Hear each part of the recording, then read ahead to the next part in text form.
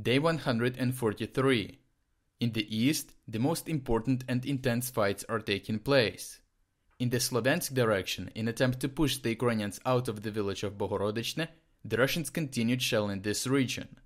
Today the Russians did not attack. Furthermore, some sources suggest that the Russians decided to take some time to regroup, so in the next couple of days, the activity in this region may decrease. Some Russian sources also indicated the specific region where the fights around Sydorove have been taking place, and it is the forestall area to the south of Bohorodychne. It seems like the Russians are trying to close the pocket around Bohorodychne by advancing from two sides, but the second group of the Ukrainians constantly engages and does not allow it to happen. When it comes to the Dibrivne-Krasnopillia region, there were no further updates, but everything suggests that the Russians are improving their tactical position in the forest and are getting ready to launch a series of assaults on the prefrontal settlements in this part of the region. In the Siversk direction, the Russians made a series of assaults. Their first target once again became Grigoriivka, which again confirms that after heavy clashes, the Ukrainians managed to maintain control over this settlement. The Ukrainians once again repelled this attack and also shelled the areas of concentration of the Russian forces in Bilohorivka. When it comes to Verkhnokamianske, today only shelling was recorded, suggesting that at least some part is still under the Ukrainians.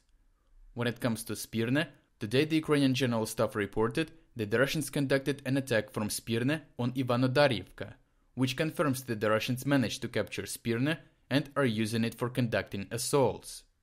This also better explains the reason why the Russians started to push so hard in the direction of Berestove. Now it became clear that they are trying to close the gap on the front line and open access to several roads that allow them to attack Vyimka and Ivanodarivka from the south. In the Soledar direction, it was reported that the Russians that captured the eastern part of the town are focused on further establishing greater fire control over the proximate road that connects Soledar to Bakhmut. This is not critical, however, as there are a number of other roads and railways that allow easy relocation of forces and provision of supplies. In the Bakhmut direction, the Russians conducted another series of attacks, but this time focusing more on the Vuhlegirska thermal power plant.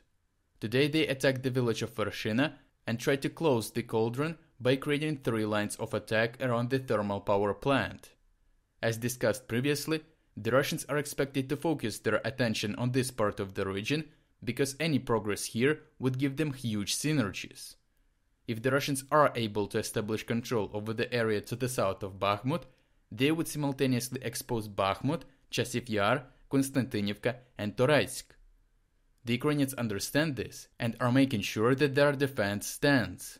They even relocated one more battalion tactical group from Siversk to Bakhmut because of importance of that direction.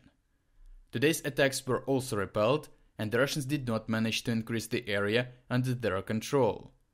As you can see, the Russians are for sure not doing an operational pause. However, such a high intensity seems to slowly take toll on the Russian forces. It was reported that the Russian Federation has launched a large-scale formation of new battalions. Recruits are not required to have prior military service and will undergo only 30 days of training before deployment to Ukraine. The goal is to create 85 more battalions, which means additional 34,000 fighters. Such a limited training period and lack of experience significantly decreases the quality of the Russian soldiers and seems to suggest that they are lacking forces.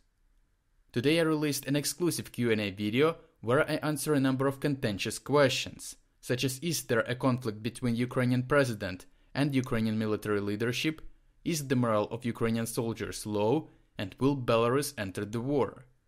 To gain access to this exclusive video, you can click on the join button next to the channel name or join my Patreon by using the link in the description below.